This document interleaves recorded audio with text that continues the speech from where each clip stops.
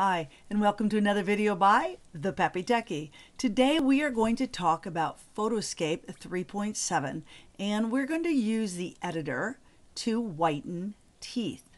So what we're going to do today is do it in 3.7, but I am also going to make a video today in PhotoScape 10, so you can kind of see the differences. So make sure if you watch this one, try it in 10. Remember, most of these things in 10 are free. Not everything is free. But Whiten Teeth is one of those options you have in 10. So stay tuned. You have both 3.7 and 10. Decide which one you like to use. Thanks for watching the Peppytechie channel. Let's get to it.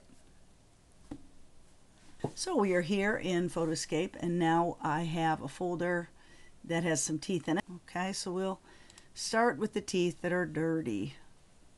And I just got this off the internet. It was a free picture. So I'm going to come here to the paintbrush, and if you'll notice, it says here, hold the shift key to paint dimly. It's sort of like adding an opacity to your picture. So I'm going to also make sure I'm in this far right, white, and I'm going to pick a medium brush to start out. Actually, I'm going to pick a bigger brush to start out with. I'm going to hold, if I didn't hold the shift key, just to show you what would happen, it's just plain white. We're going to undo that. I also paint one tooth at a time. I hold the shift key down, paint around. If you get a little bit of the gum, it's not too bad, but you want to try not to. Try to paint really evenly, sort of like when you paint a room. And then I let go of the shift and the mouse button, so that if I hit undo, I just am undoing one tooth at a time. So again, we are whitening these teeth one at a time. And I'm just going to paint over this. And if I'm just going to continue to do this, and I'm going to speed it up.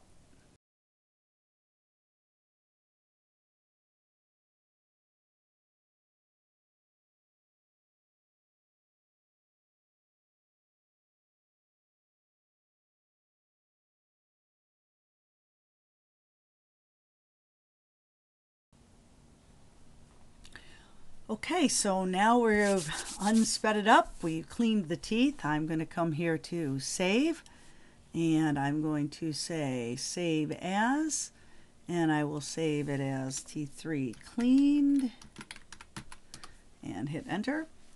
Now in PhotoScape, once you hit that, sometimes you'll notice this is the folder I'm in, but it didn't show up. So I'll go to another folder real quick, come right back to that folder, and now my T3 cleaned is there, and I can now go back and forth, and you can see the difference between the teeth. Now, one of the other things you can do if you kind of mess up or don't feel like you did a great job on a tooth, you can go down to the effects brush, and again, to whiten teeth. We're not cleaning them, we are whitening them, and we're going to hit the blur button. I'm going to do a smaller brush, and there's a couple areas where I blur. I get a little smaller brush. I'm gonna undo that and get a small one. And you can also do, when you do blur, you can do low blur. So you're just gonna get a little bit of blur in here. And the one place I always feel like I need to blur is around the gums. So that's how you whiten teeth.